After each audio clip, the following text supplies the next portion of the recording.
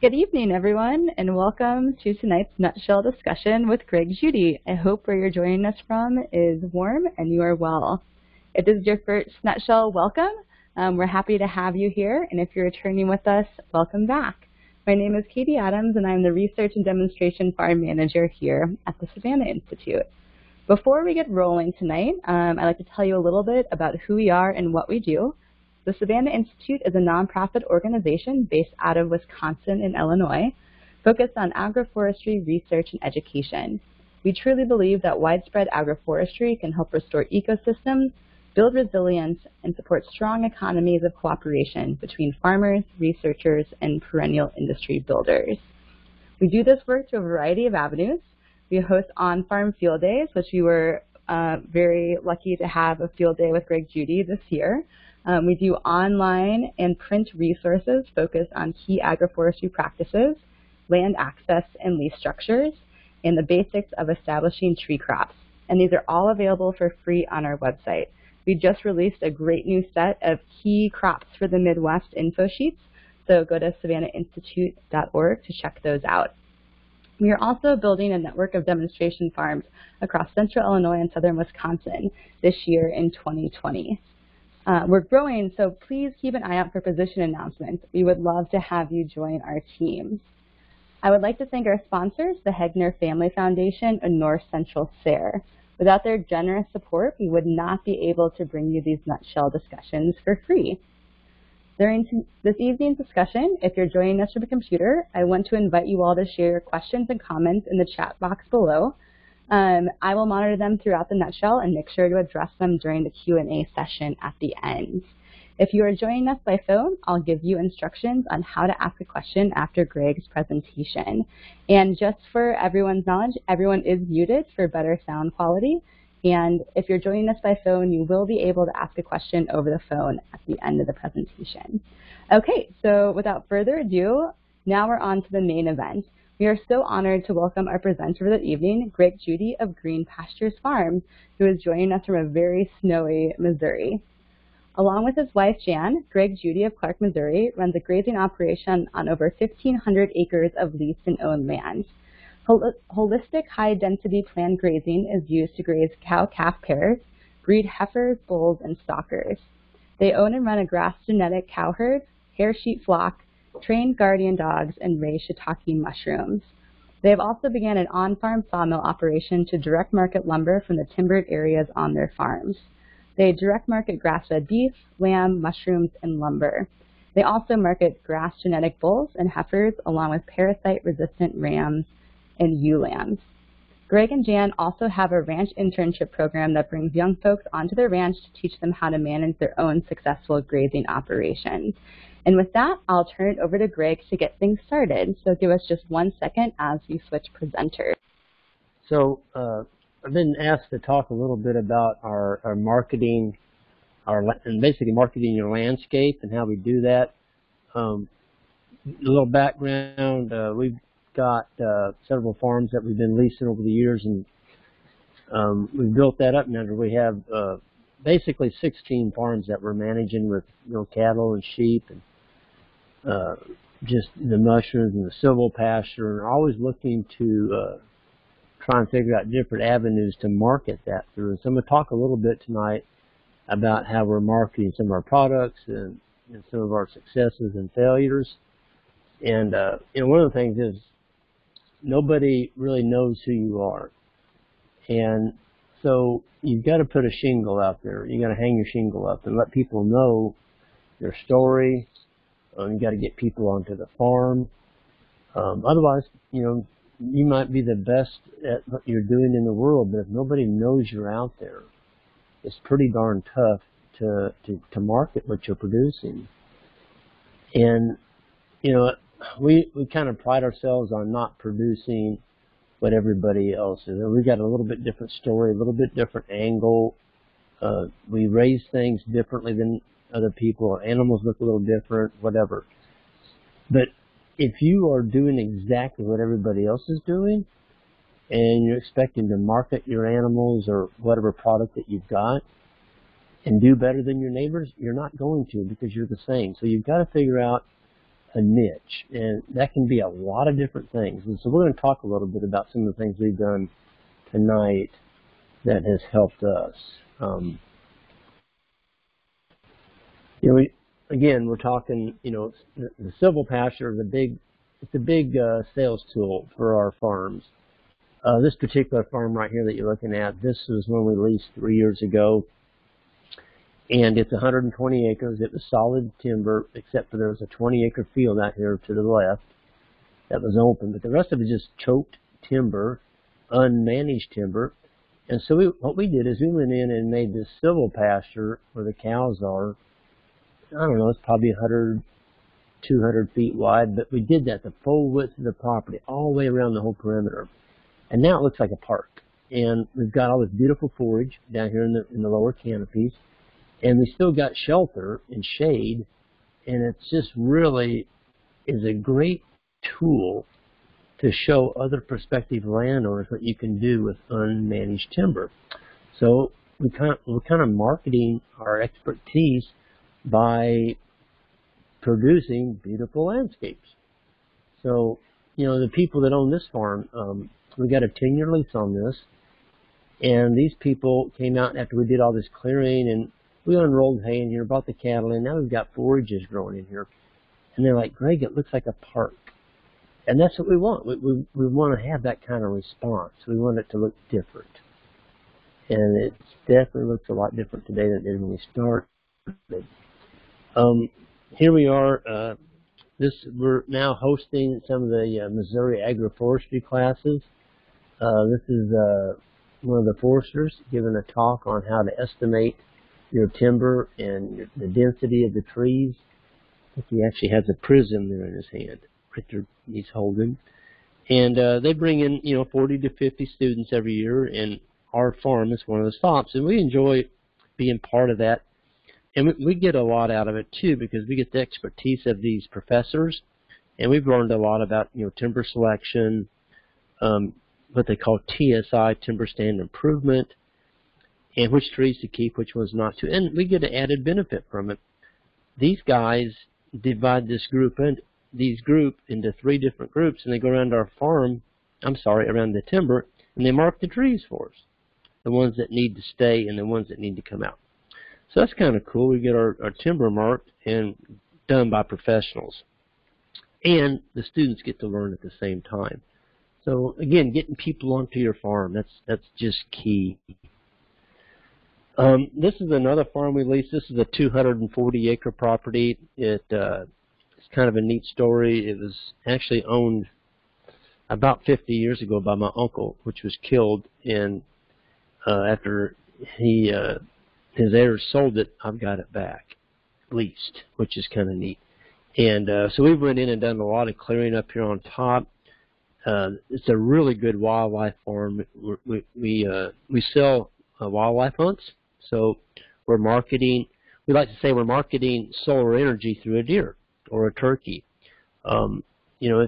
People will pay money to come out for a chance to pursue wildlife. And so if you control the land and you make it better and you start opening up some of these canopies and getting sunlight down into the forest floor, it's amazing what happens with the wildlife component. It's just unbelievable. So we're excited about that. The sheep, when you start opening up this canopy now, this from that gravel road, well, you can't see the end of it, but it goes on in there probably another 100, 200 feet. When I opened that up, and you can't really tell that I did, but it was thick. You couldn't walk through there. Couldn't see through it. We probably cut, 80% of the trees out of there. When we did, all these sprouts started coming up. And I'm like, oh my gosh, how am I going to control those? Well, there it is. Those sheep are absolutely sprout eaters. And so if you can get sheep, or we prefer sheep because they're a whole lot easier to keep in than goats. But goats are a tool you can use as well. They're just a little bit more aggressive to fence in. You've got to have pretty good fence to hold them. There it is. So that's what it looked like before, and this is what it looked like after. You see a little bit of difference there. All the leaves are gone on that sprout. All the sprouts in there are just gone. And The sheep did that in one day. One single day. So if you got animals, you know, when you start clearing this brush and it's on some terrain, you may not want to get, you know, machinery down in there. You need animals to help you control the unwanted sprouts that are coming up, because you'll have a ton of them when you open up that sunlight. The pigs, you know, we've done the pastured pigs, and we bring them through some of our civil pasture areas, and they do well in the timber. They need to have shade, and those pigs, they were being moved on large areas and moved quickly enough they didn't tear up the farm. And you can see how healthy animals are. I mean, animals don't belong in a barn. I'm sorry. You don't see any mud on those pigs. And they don't stink. They absolutely smell wonderful. And that's the way our animals should look. And that's the way we should market our animals. We hold customer appreciation days. So we have people come out onto the farm and see the things that we're doing on the farm. And these are people that are buying our meat or maybe buying some of our livestock. It's just key. You know, when people start seeing your management practices where you're managing in sync with nature, that's marketing. That's marketing. And, you know, you don't need every single customer on your farm to buy something.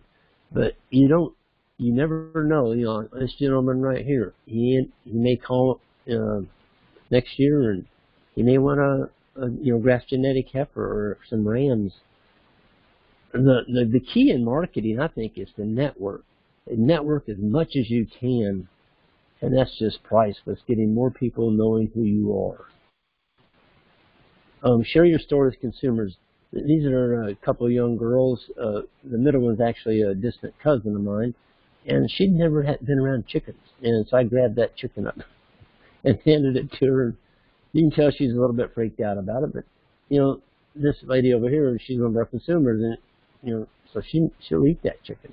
But people need to know where their food's coming from, and I think that's extremely important.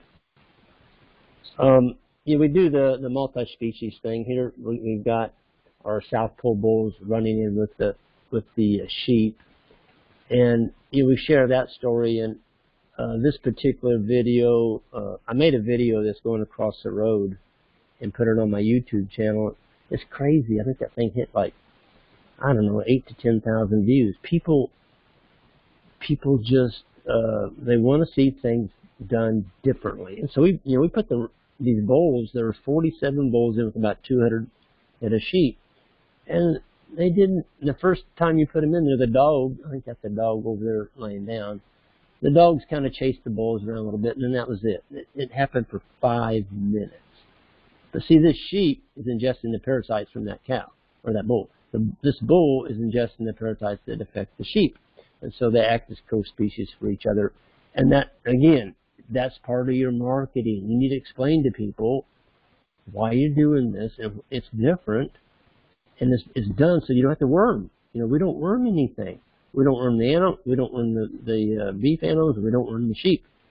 You don't have to if you do good management practices. This is our wood miser, our sawmill, and we have a ton of trees that were taken out of these civil pasture areas. And what are you going to do with these trees? I mean, there's only so much firewood you can burn, and so you can mill them. And so we've got our own mill now where we can mill the lumber, and that's been another marketing tool. And we're just getting started in this. There's so much opportunity in this. Just selling slabs, these live edge slabs, and looking at possibly building some river tables, they call them. I'm really excited about that. That's going to be a winter project. So you take that's a great big live edge piece. It's probably 3 inches thick, and you can sand that down, and you can make tables out of them. People like this live edge on the side. Okay, there's a big craze about that, and heck, I like it because that's just one cut I don't have to make, you know, with the sawmill. So big slabs, got a lot of heartwood in there. You sand that up, brings out the luster of the grain, and you got a pretty good sized chunk of money set right there. This is some of the Eastern Red Cedar picnic tables. That's all 2-inch stuff. And we call this our theft-proof picnic table. That thing weighs about 600 pounds. So there's not going to be somebody come along and just throw it in the back of the pickup. You got it sitting out in your yard. It's a very heavy-duty picnic table, but it's heavy-duty. It'll last you forever. These are some of the benches, lawn benches that you can make out of, or again, live edge. People kind of freak out about that. They like that. We have a lot of farm walks, and these are people that, some of them are farmers, other farmers, and we like sharing what we're doing. There's an old saying, and I'm sure all of y'all have heard that, and I'll repeat it again, but the more you give, the more you get back. And so if you're willing to share what you're learning and what you're doing with other people, it'll pay you back tenfold. And I think that's been a big learning for a lot of people is in this regenerative agriculture, it seems like people are willing to share. And you go out into private business like, a factory or a big conglomerate or something, everybody's hiding each other's secrets and nobody wants to share anything. But in the regenerative farming, people are more than willing to share what they're doing, and I think that's really cool. So you should share what you're doing, get people involved and excited about what you're doing. This has probably been one of the biggest steps in our farming practices is getting our sheep broke to this one single wire. So what this has allowed us to do, there's dogs in there with those sheep. This is the civil pasture area that we've cleared out, a lot of sprouts, but we can control a sheep with one wire, and that's 10 inches off the ground.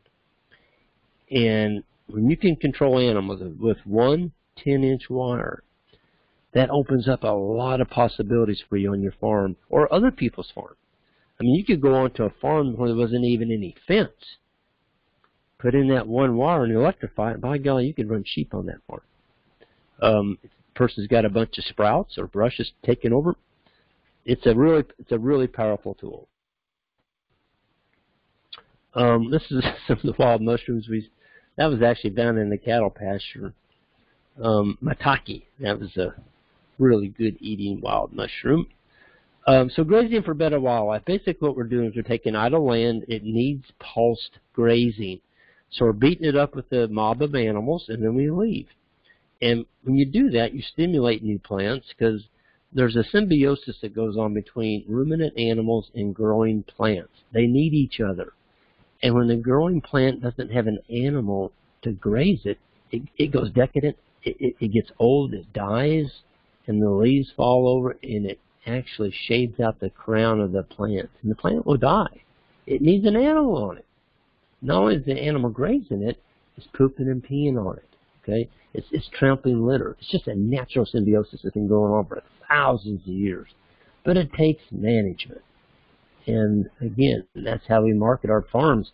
And we got 16 farms. 4 of those we now own, 12 are leased. But on these leased farms, we're starting to try and get the landlords more involved with their farms and showing them what we can do. That was a pair of our interns. They found a really nice rack while we were building fence. That was kind of a nice little surprise. That was a big one. That one actually died on the farm. Looks like from old age, probably. Of course, we're getting more turkeys now. And this is another form of marketing. When you get a lease, if you get your hands on a piece of property, this is owned by a school teacher. He didn't have anything going on this farm. He just owned it. And so I offered to build a pond on here for him, and he split the cost. He wanted to put pitch in, and he wanted it bigger, so we built it bigger. It's about an acre. Well, I told him, I said, I'll stock it, and I'll put cedar trees in it for you. Well, we put concrete blocks on those cedars so they can't float around, and now that's his fish habitat. And so the landowner, he got a pond that he can fish in. We've got a pond that we can water our livestock out of. Of course, there is a pipe right out here in the middle. It's on the bottom of the pond. It goes through that dam, and there's a tank on the back side. If you go through the expense, or if you get on a landowner's farm, don't let your animals in the pond. That's the quickest way there is to lose a lease. Don't do that, because they're expensive to build, and landowners like to fish, and they don't want to see a cow out there swimming around like a hippopotamus, pooping and peeing in his pond. It's going to ruin the fishing. Yeah, so we're marketing fishing opportunities to our leasees that come out and lease our hunting and fishing rights. They get to fish our ponds, and I get to fish our ponds. I like catching big fish too.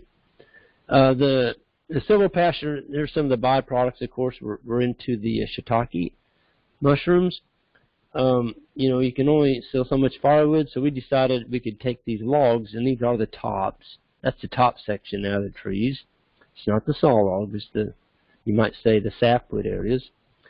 And those are the little plugs you put in there. And 7 to 9 months later, you've got mushrooms coming out. It's pretty cool. We love mushrooms. We love eating mushrooms. So the Columbus method, I tell people you can't turn them out in the spring and discover them in the fall. We're talking about animals. That just will not work. You've got to use management. And the landowners, they can recognize good management. This is a lease farm. This is some savanna grazing. That ditch you're looking at here, all down in here, you couldn't see through that. We left the oak and the walnut and took out the junk trees, the ash and some of the cedar and the elm. A lot of the trees weren't very healthy. But the animals, we put the animals in there very high stock and density and left them there just for like 3 or 4 hours. We've done that multiple times, and now we've got forage growing in there. It's beautiful. This is the driveway. This is the wealthy doctor's entrance coming into his farm.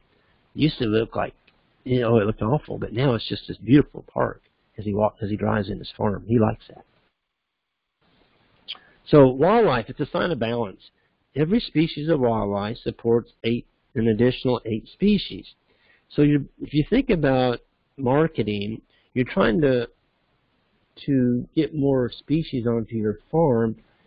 Well, people, I put a video out the other day on a rabbitat, and basically a rabbitat is you build a brush pile, you put tin in the bottom of it to keep the rain off the rabbits. You put 3 big logs down, you put your tin, and you build a big brush pile on top of it. And the rabbits and the mice, and I'm sure there's an occasional snake in there too, but you're building habitat for the rabbits, and you have more rabbits if you give them a place to live. Well, what's rabbits got to do with making a living on the farm? Well, first of all, if you provide rabbits, maybe the coyotes and the foxes won't kill your baby lambs. Or the hawks won't carry off the chickens as much if you give them some rabbits. So everything goes together, and the more species, and I'm serious about this, the more species that you can build, bring onto your farm will be more profitable at the end of the day. That's what, I used to wake up in the morning, folks, and I had this crazy thought, what can I kill today? Whether it was an autumn olive tree or some invasive brush was trying to put us out of business, I was just trying to kill everything. And finally, the aha moment is like, you're not going to win this war. It's not a war. If you learn to work with nature and look for marketing opportunities in even the invasive species that live on your farm, there's a profit potential there. Don't kill the stuff. Find a way to make money with it. And we've done some of that. So there's an archery lease, marketed solar energy to that deer. And because of our grazing, our practices, we're getting better deer now. Our landowner hunters, we've got some of those. 4 of our farms are owned by landowners. 4 of our landowner farms are owned by hunters. And so we treat those a little differently. We graze off their plots next to the deer stands, typically 30 to 60 days before season opens. And we remove livestock from those hunting areas. So we mark that down on our grazing chart so we don't have the livestock in the way of hunting season. You just can't do that. You will not keep that lease if you do that. Of course, there's some of our deer hunter landowners. This is some of the things we just kind of play around with. This is a hugel bed. We can grow food on wood. That's the hugel bed, so we just buried it. And that big stump is now growing food. Timber management, we're really big into that. I like to take stuff like this. This is another farm we got. just full of honey locusts. Those are the ones that have the thorns on them. Now, not all honey locusts have thorns on them. And this particular one right here is a thornless honey locust tree. And so what I did is I marked the very best one in there. I think it was that center one. And I did that. So I took out the other two and left the best one. And when you take out the other two, of course, as bad as I don't like brush killer, if you don't paint those two stumps, the two that I cut, you're going to have a billion sprouts coming up. And those are the bad ones. They really get mad when you cut them. So there's a place. I mean, I don't like it, but it is a tool. It's in your toolbox you can use. Then we bring in some of the pigs in some of these areas. After the pigs come in the cover crop, this is a 9-way species we just broadcast. So you don't work up the ground, just let the pigs do it. And it makes a beautiful seed bed, just spreading it. I just did it, the cyclone cedar, one of those you carry on your stomach. And there's 9 different beautiful cover crops coming up in that canopy there. We walk our animals. We don't haul them. Hauling animals is very stressful, and it costs a lot of money, a lot of fossil fuel. And we feel like animals have 4 legs, they can walk. And so we do these cattle drives up and down these rural country roads, and it works quite well as long as you do it 9 o'clock in the morning. Everybody's at work. This is one of our practices. A lot of the farms that we get, folks, are farms that nobody wanted. That's because they were overgrown with cedars. There wasn't a lot of grass on them. There wasn't any fence, maybe not any water, but this is all marketing. If you can take a farm like this and turn it around, and you can show other people before and after pictures, bring them on there and show them what you're doing. Folks, land is the most expensive part of farming. If you can take that little gizmo out, not having to buy it, but just where you can manage it, it really gives you a lot of opportunities in your marketing program where you can, you're selling yourself. That's what you do. We're in the landscape beautification business. That's what we do. We take a degraded landscape and we turn it into something that is beautiful. And we do that in 2 to 3 years with the animals and some hard work. Here's some coppice autumnale. Before, I would have cut those off right down here at the ground, and I'd have painted them with brush killer, that darn thing. But you know what? That produces a ton of food. I don't paint them anymore. I let them grow back. That's what they do. And they'll do that in about 60 days in the growing season. Look at all the food on there. Sheep will harvest every one of those leaves. And what's that plant doing? It's putting out root exudates. It's healing the soil. And dummy me that used to want to kill everything, I was painting brush killer on the stumps and killing the roots that were healing the soil. So we really can get this straight linear thinking, and it goes against us pretty bad. So we need to get rid of that. Figure it. Not only are the sheep going to eat that, the deer and the cattle too. So it's food. It's food for your livestock. When we go into an area, this had a lot of eastern red cedar on it. We keep the deciduous trees. This is a really nice oak. It's about 20 feet tall now. That was taken 5 years ago.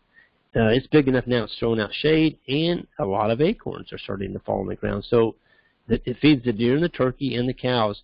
Today we had a snowstorm in Missouri. The cows were down in these trees. Guess what they were eating? Those cows, all their noses were covered in snow, and they were chowing down on just nice, ripe acorns and doing 100 on them. It's the green acorns that fall off right in the early fall. Those are the ones that are toxic, especially to young animals. And so we don't let the animals down in the woods when they first fall off. But once that acorn turns brown, tremendous good forage. It's a good mass crop for your animals, especially deer and turkey. This is a little experiment we did. I used a no-till drill and just drilled cover crop right into my fescue pastures, and that was done in July. And that crop never got a rain on it. Now, the ground was moist. It was almost too moist when I drilled it. But you can see our soils are doing quite well to produce that kind of cover crop with no fertilizer. That just grew out of the pasture. Here's some of the civil pasture area where we've done the shiitakes. We took out some market logs, and you see the logs stacked up here. Those will all be those are going to be inoculated.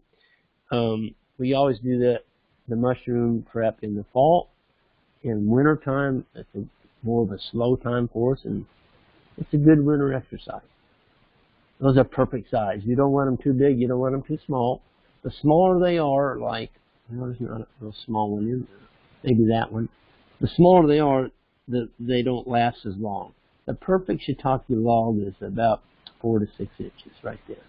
That's just a beautiful, it's easy to handle. It'll last a long time. We do use oak. We have a lot of oak. And oak lasts the longest. In other words, it won't rot away in 2 years. There's a mixture of firewood cutting going on plus shiitake. We do sell firewood. That's another thing we do. That's a gate that one of our interns built. He was a blacksmith, and a pretty darn good one at that. Here we are in the shop in the wintertime. It is pretty chilly.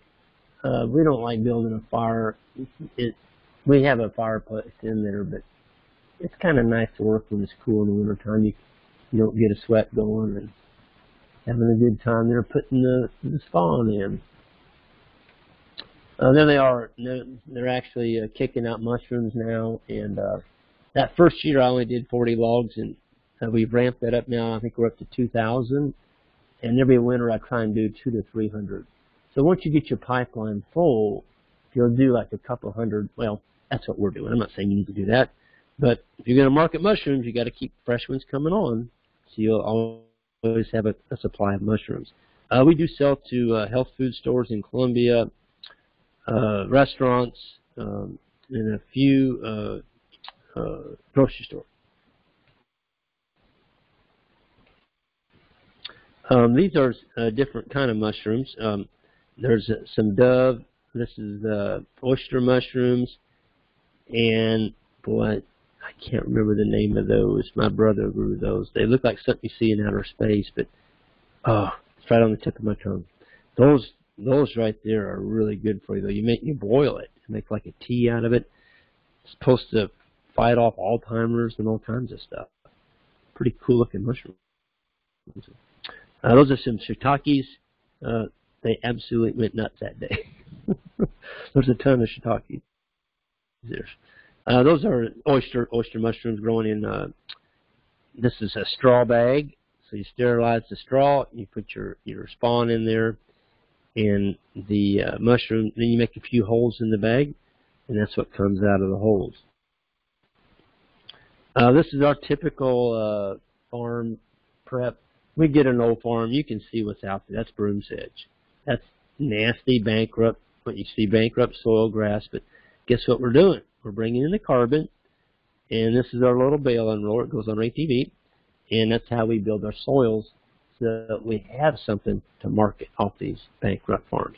Folks, you can't, that's what I think is kind of travesty about people talking about sustainable. I'm sustainable. Well, if you're sustainable and you're sustaining a degraded land resource, in other words, you got an old broke farm, you're sustaining it, there's nothing important about that. You want to be regenerative, so you're building soil. That's what we're looking at. There it is, just rolling it out.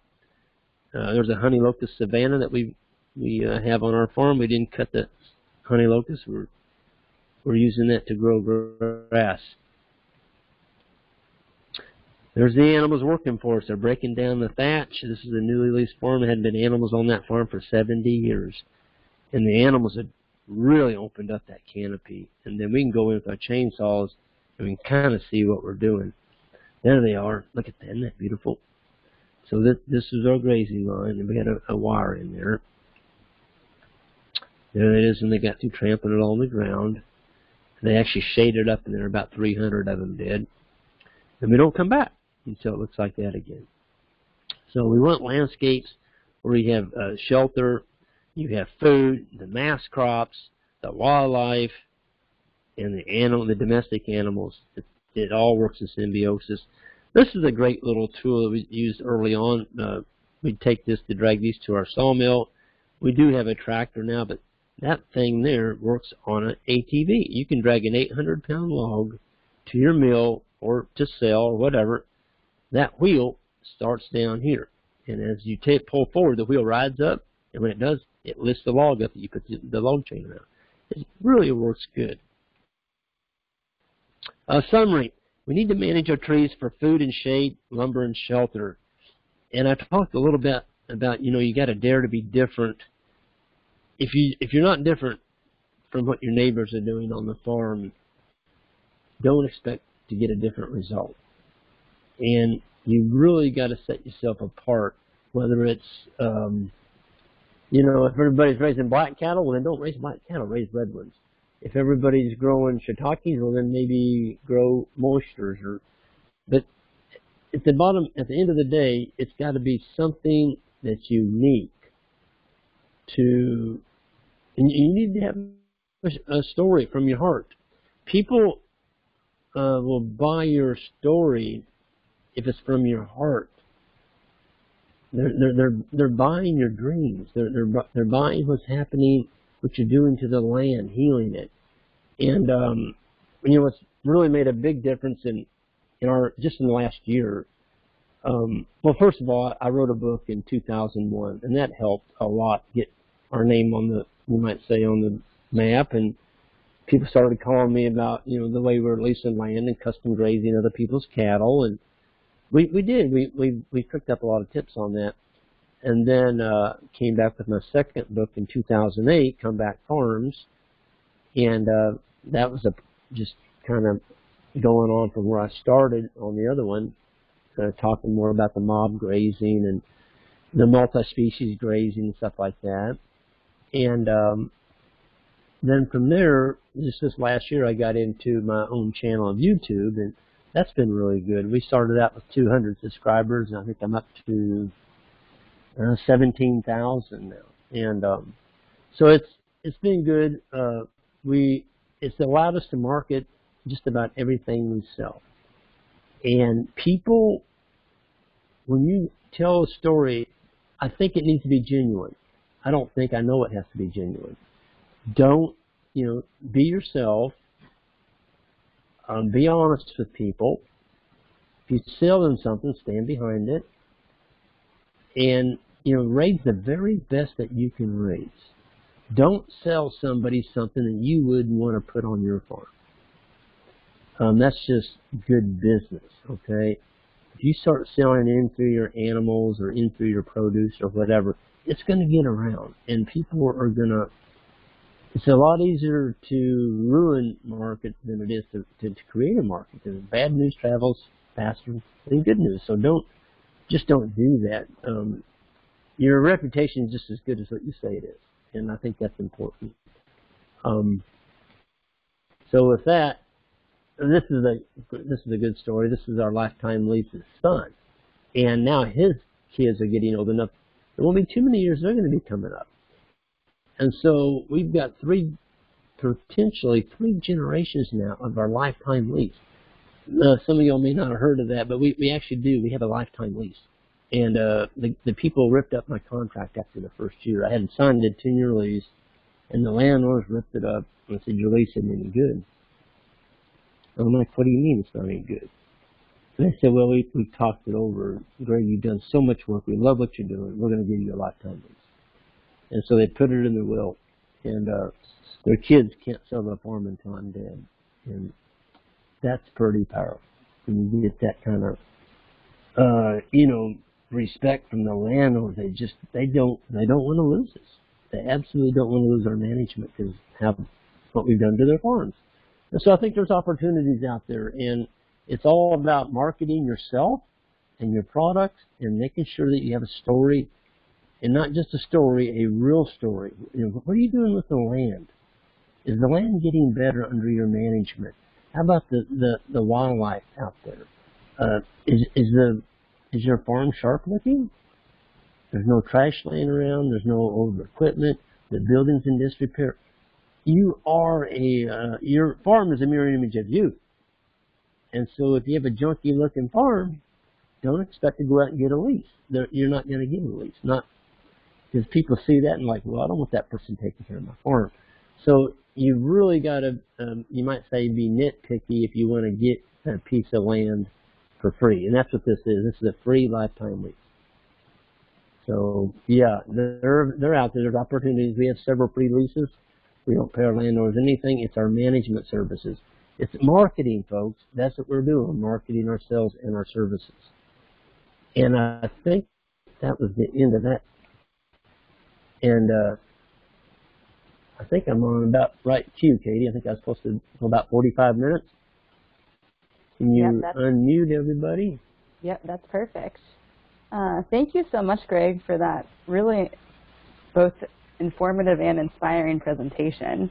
You know, I really love the way that you tied in how marketing is a part of your story, and it's a big part of what you do on the land, so it's all tied together, and not something that's separate on the outside of it. Right, right. So folks, if you have questions and you're joining us by computer, feel free to drop it here in the chat box, and then I'll read your question to Greg, and that way we're not having so much noise interference. One question that I have while folks are typing their questions in is I work with a lot of first-generation farmers and folks that don't come from a lot of farming backgrounds. What kind of advice would you have for those people that, you know, don't have a lot of strong networks yet, maybe where they're starting to farm or within farming communities? Yeah, if you're just starting out, you don't have a lot of experience, but you have a passion for it. It's something that you're really interested in. You love to get your feet wet. My advice would be to try and find somebody that is the best in the field that you can find, and go to volunteer for those people. Try and pick their brain, go to work for them. If they do internships, do everything you can to, if nothing else, maybe work out. If they have a project that they need some help with. But you got to get your hands in there, and if you don't have access to somebody that's doing what you're doing, it's a pretty tough way to learn. Just to go out there and do it, and you don't know what you're doing. So I guess final answer to that, Katie, would be that an internship is pretty priceless for young people. And yeah, that's what I would do. I'm glad you brought that up about working with other folks that know more than you do and learning from them. Yeah, I think that's crucial. Josiah asked, he says, thanks for the presentation, and has the question, how do you expand? Do you get the people you need first, or get the idea going and then find the people? Well, before you can expand, I think you need to have a pilot farm, something that is a good sales tool to show other prospective landowners what you can do with your management. That might be, pastured chickens, or it could be goats. Heck, it could be a mushroom operation, or whatever your niche is. Be good at it, and whatever that niche is, it should be what you really, really love in life to do. So if you really, really, really, really like fishing, maybe it's raising fish. Or if you're really good at cattle, maybe it's raising grass-fed beef or whatever. But I think you've got to have a little something going on to show people what you can do. That's going to help you a lot to expand. And that's, when I started out, I started custom grazing other people's cattle. I didn't have any money. I couldn't buy any cattle. I just got through with a 6-year divorce and lost pretty much everything I had. And so I started leasing other people's land, and I didn't have the money to put any livestock on it. And so I started getting paid so much a cow per month to run other people's livestock on other people's land. And that really took off once I got going. So if you're good at your craft, go to a grazing school. You can go to grazing schools and pick up on how to be a better grazer. there's a ton of stuff online, to learn more about grazing, if that's what you want to be. Nicholas asks, would the Missouri Agroforestry be a good resource to bring into a potential lease farm that is heavily timbered? The owner is interested in having me manage it into silvopasture. Yes, I think that would be a really valuable resource to use. Also, your local NRCS, the local NRCS offices here in Missouri. I know the one in Columbia. They have a Missouri Department of Conservation Forester in there. That's free. I mean, he'll come out and walk your timber with you and give you ideas how to make it better. I think they even mark the timber for you. You know, the ones that need to be cut out and stuff like that. So, yeah, use those programs. The Missouri Agroforestry, their university, that's one of the premier ones in the nation, and I didn't even know it. So, yeah, there's some good guys down there. Michael Gold and Gregory Ormsby. They have the research station out at New Franklin there. Pretty neat just going out and looking at what they're doing out there at the research station. I'll also put a quick plug in for Missouri Agroforestry folks. They run a really amazing agroforestry school during the summertime. So yes, check out their website. They do. Okay, I'm going to open it up to the folks that are joining us by the phone. You'll hear instructions on how to ask a question. But if you're calling by phone, you're going to press *6, and that will put you in a queue, and then I'll be able to select you to ask your question. So give me 1 second. I'm going to switch it over to the phone Q&A. Go ahead. Hello, this is Josiah. I had another question. I'm interested in trying some silvopasture type things. I'm here in South Texas. And so our version of silvopasture is mesquite trees and weesach, and I mean it's kind of rough stuff. Do you have any thoughts on brush clearing? Kind of the same principles, but different species. How many? Do you want that kind of park look? In a different setting, or do you think that would be specific to the fescue walnut situation that you have in Missouri? Or I just kind of wanted to hear if you thought this could work in a semi-arid environment like we have down here. So yeah, with the mesquite, you still got the brush, which is the cover for your wildlife. It's shelter for your animals. If you open that up, in other words, if you just have a thick stand of mesquite, there's not a whole lot going on down in there. It's sealed out the ground. Your sunlight's not getting to the ground, so you're not growing much forage under there. So you do have to open that up some. And there's a guy up by Bowie, Texas, Jerry Devine, I think his last name is. And he's got a lot of mesquite, and he's put his mob into it. And just mobbing it, now he's been doing that in about 15 years. The mob of cows are actually starting to take out the mesquite. He's changing the biology of the soil just the way he grazes it. And so he's getting better grazing, better wildlife just by grazing it differently. So yeah, I think there's some advantages there that you can sure take care of.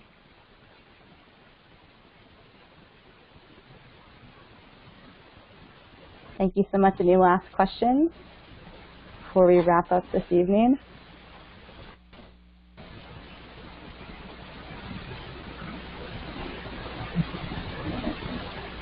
Well, Greg, I want to thank you so much for continuing to always share what you learned with others to help build this regenerative farming movement. We're thankful for you, and thank you for joining us tonight. Okay, well, thank you, Katie, and it's always a pleasure. And make sure to check out Greg's YouTube channel, and he also has a really great website. And if you enjoy these Nutshell webinars, please be sure to fill out the evaluation at the end.